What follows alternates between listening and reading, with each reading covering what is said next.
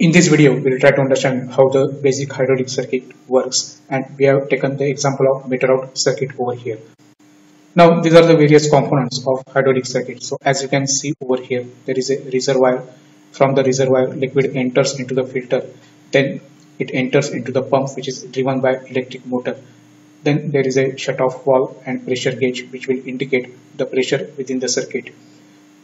Then we are having the pressure relief valve, which will take care of the excess pressure that will be developed, and it will restore the system back to the design pressure. This is the pump port P, and this is the reservoir port, that is R. Now this is the direction control valve. So there are four ways: P, R, 1 and 2. These are four ports which are there, and therefore it is known as four-way. And there are two positions: this left and right envelope mode, and therefore it is known as two position. It is manually operated, so this is the symbol for manually operated, and it is spring controlled direction control valve.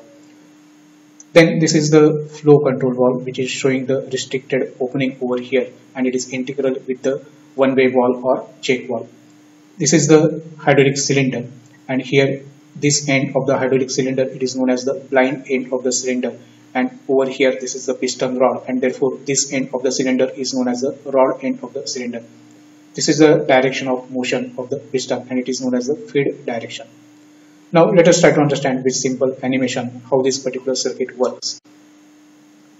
So as the electric motor starts rotating, it will drive the pump, and the flow of the liquid from the reservoir, first it will enter into the filter as shown over here.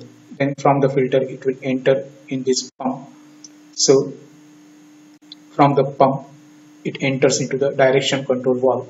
Now if it is in the left envelope mode, the fluid will enter on the blind end of the cylinder and will cause the piston to move in the forward direction. But the liquid which is present on the rod end of the cylinder, it will enter over here. From this it cannot go over here because this is normally closed position of the check valve.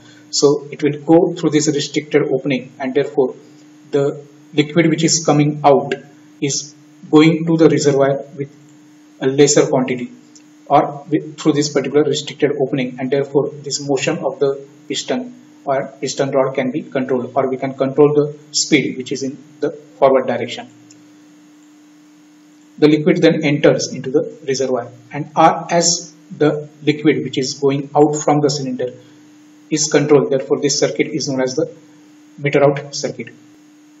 Now let us try to understand how this pressure relief valve works.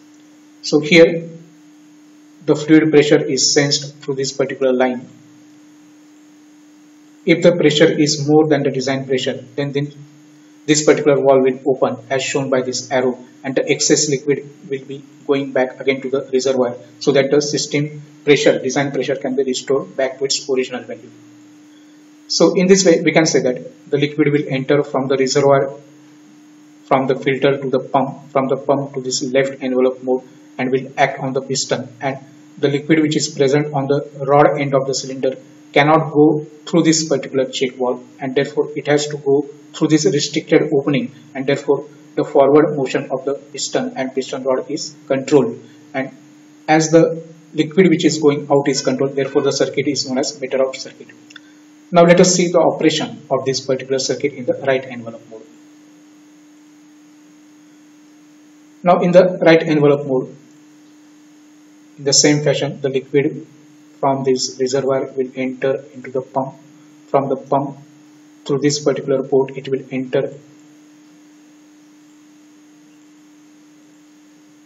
into this flow control valve with integral check valve.